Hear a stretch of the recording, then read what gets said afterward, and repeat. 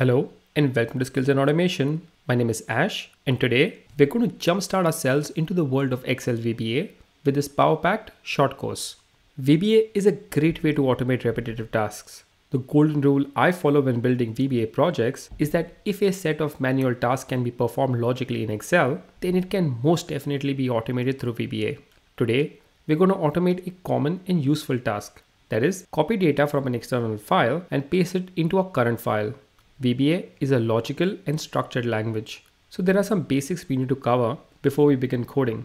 But before we start, I just want to mention that if you like this tutorial, I also have a 2.5-hour practical course on YouTube where we build an end-to-end real-world reporting project from scratch. It's for complete beginners and is designed to teach you VBA through building actual real-life code rather than just spending hours learning only theory. Okay, back to our current video. This is our source data file. It has our monthly sales figures. We will copy and paste this data into the data sheet in our template file. Let's create the template file. Open a blank Excel workbook. Rename sheet 1 to console. In cell B3, we will paste the folder name where the source file is saved. Ctrl C, Ctrl V. And in cell B4, let's paste the file name. Ctrl V. Let's create a new sheet. Call it data. And let's save our file. File. Save. We will call it monthly analysis. If you want to run a macro from this file, we'll need to save it as a .xlsm. Click save. We will write our code in the back end of Excel called VB editor. To access it, click Alt F11. I'll just walk through how my coding environment is set up for this video. Let's start from top to down. Top here, we have the menu. You should have this by default. Below it is the standard toolbar, which has a variety of shortcuts. If you can't see it, go to View, Toolbars, click Standard. Below it is the Project Explorer, which shows us the worksheets within this file. We can also access our modules where we will write and store our code. If you can't see it, go to View and click Project Explorer. Let's write our first basic macro. For that, we need to create a module, come to the Project Explorer, right click, insert, module. This area here is a coding window. We will write our macro inside a sub procedure, which is like a container of code. So let's go sub, give the macro a name, no spaces, enter. All our VBA code will need to be written within the sub and the end sub line. For our first macro, we will display a message in Excel using the message box command. And the message can say hello world, which is a text string, which needs to be written inside double quotes. To run the macro, make sure that the cursor is anywhere between these sublines. Come to the standard toolbar, hit the run button, and there we have our message. Click OK, and that was our first macro. Excel follows a hierarchy, and each element within that hierarchy is called an object.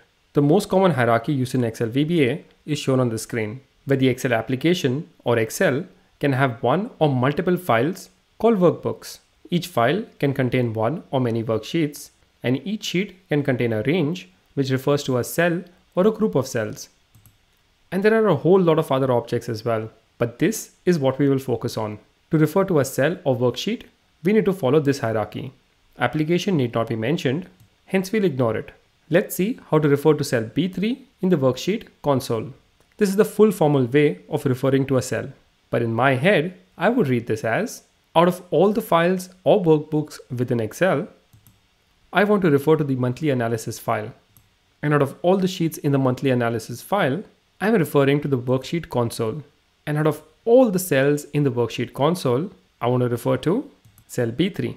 And when referring to the current workbook, we can substitute the workbooks part with just this workbook. But the question now is, what can you do with an object? Let's consider the cell B3, which is a range object.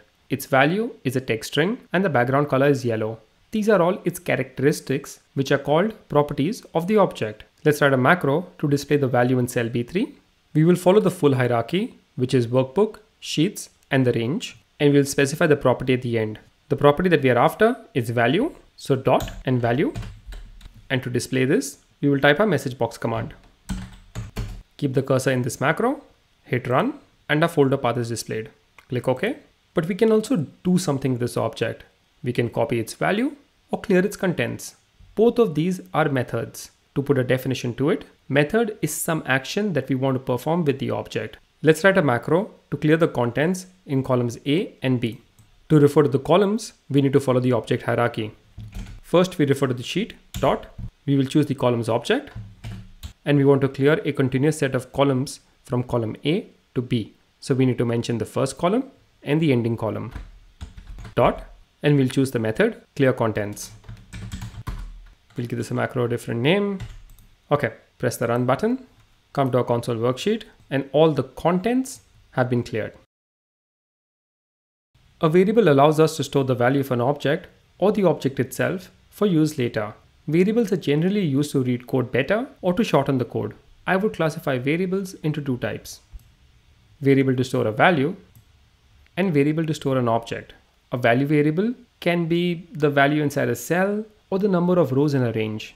To use a value variable, declare it using a dim statement, give it a name, specify a meaningful data type, and assign it a value. We are storing a folder path in cell B3. Let's assign a variable to refer to it. Declare it using dim, give the variable a meaningful name, and since it's a text value, the data type will be a string. Now let's assign the value in cell B3 to this variable. So how do we get the value in cell B3? We just need to use the object hierarchy to refer to the cell and grab its value property. Now let's display the value. Instead of using the entire object hierarchy as we did up here, we can now directly refer to the value variable. Let's run this sub procedure and we get a message box. We can also assign a variable to an object such as a workbook, worksheet, or range. To use an object variable, we'll follow the same steps. Except when assigning an object to the variable, we will need to use the set statement. Let's assign a variable to hold our console worksheet object. We will declare it using dim, give it a meaningful name, data type will be the worksheet object, and we'll assign the console worksheet to this variable using the set statement. And now we can use this variable directly. Let's select cell A1 in the console worksheet and run this macro. Come to the console worksheet and our cursor is on cell A1. Before we begin our macro build, let's get some perspective. If we were to do this manually in Excel, what steps would we follow? What I normally would do is take a notepad and scribble down all the steps. So step 1, we'll come to our data sheet and clear any data from columns A to column E. Step 2, we'll open the source file. Step 3, we will select the data range, Control A. Step 4, we will copy the data, Control C. Step 5, we will come back to our monthly analysis file. Step 6, select cell A1 in the data sheet. Step 7, Control V and paste the data. Step 8, auto-fit the columns. And step 9, we will close the source file. That's it. There are 9 steps and we can do the exact same thing in VBA and in the exact same sequence. Let's begin building our macro. Create a new module in the Project Explorer. Right click, insert module. We will create a new sub. Let's do some initial setup first. We will call this step 0. Notice this apostrophe mark. This is called a comment. The entire line turns green. VBA will ignore this line of code and jump to the next line. Comments are usually used to put notes against our code. So we will create some object and value variables to use in the code later on. First, declare and assign object variables for the worksheets we will be using. We will be using the console worksheet and the data worksheet.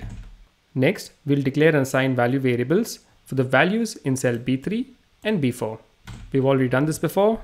Cell B4 has the file name and we've given the variable a name called import file. To open the source file, we need the full file path.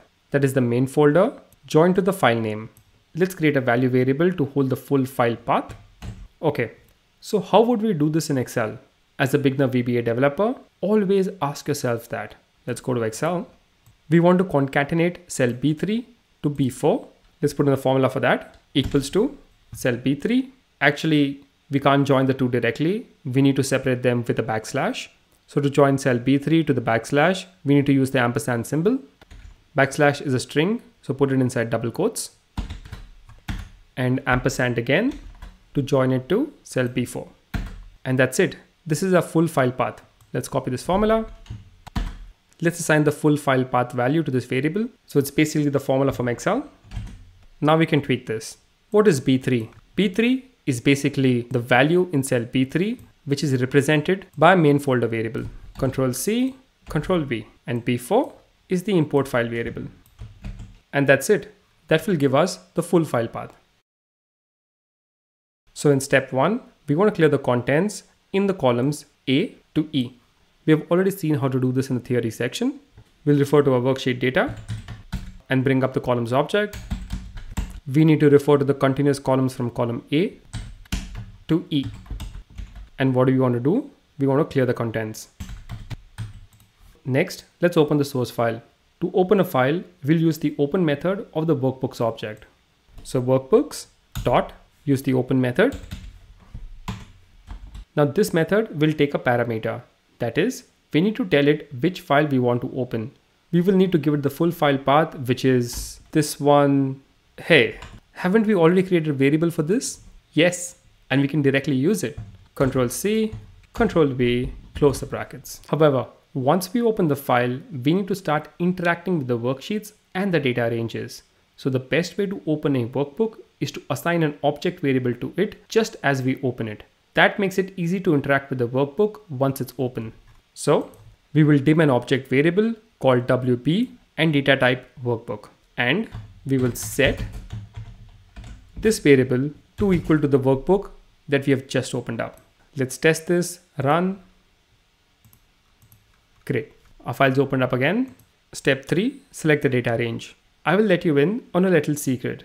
We don't need to select a range of data in order to copy it. We can just copy it directly. So we actually don't need this step. To copy the data, first let's declare a range object to hold the range that we are about to copy. So we declared an object variable as a range object. Now let's hop over to Excel for a bit. If you want to select this entire data just using keyboards, what would you do? We can select any cell within this data set and use the shortcut Control A. This will select the range of data that we want to copy over. We can do the exact same thing in VBA. The code that we will use to achieve this is called current region, and it's a property of the range object. Let's assign this current region to a range variable. How do we assign a range variable? It is an object variable, so use the word set. And let's use the object hierarchy. So we are in our source workbook, which is WP. So here we're referring to range A1, which is this cell. And now we can select the current region, which is dot current region. Next, we'll choose the copy method of our range object variable. Dot copy, press space. This method is asking us what destination we want to paste this data into. So paste it into data sheet and range A1. Let's save and run this. Let's go to our monthly analysis file and we can see that our data is pasted in. Awesome. And basically we don't need these individual steps. Maybe select our file, select A1 and Control V because we've done all of it within the step 4 itself. Now let's autofit the columns. Autofit is a method of the columns object. And that's all the code for that. And for the very final step, we need to close the source file, which is still open. We can use the close method of the workbook object. But in Excel, if you try to close a file, Excel may ask you whether you want to save changes. Let's tell Excel that through our code. So press space. One of the optional parameters for the close method is save changes. Let's set it to false. Let's run this macro now. Great. Our data has pasted over and we can't see the August file open. So awesome, it must have closed. Everything seems to be working. And as a final confirmation, let's display a message that alerts the user that this procedure has run. So it's a simple message box saying import complete. And for the very last part, let's create a button in Excel that will trigger the macro. Come over to our console worksheet, search for the developer tab in our ribbon up here. If you can't see it and I can't see mine, come to Files, Options, Customize Ribbon, and in this right window, tick Developer, click OK. And your developer tab would have opened. Click on it, go to Insert, Form Controls, and click on the button icon.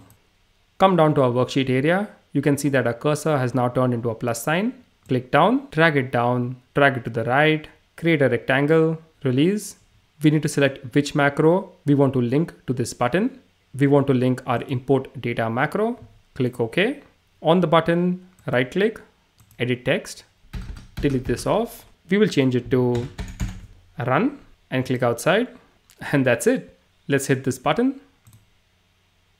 We get a confirmation message, click OK, and the procedure is complete. And that's it. The macro is all done. Congratulations, you have built your very first real world macro. And there was some very heavy stuff in there.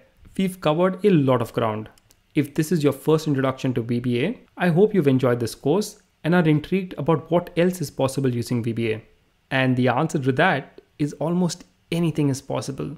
And if you're ready to challenge yourself further, I will highly recommend my Practical Beginners course, which is available on YouTube. And that was the video. Thanks, and see you in the next one.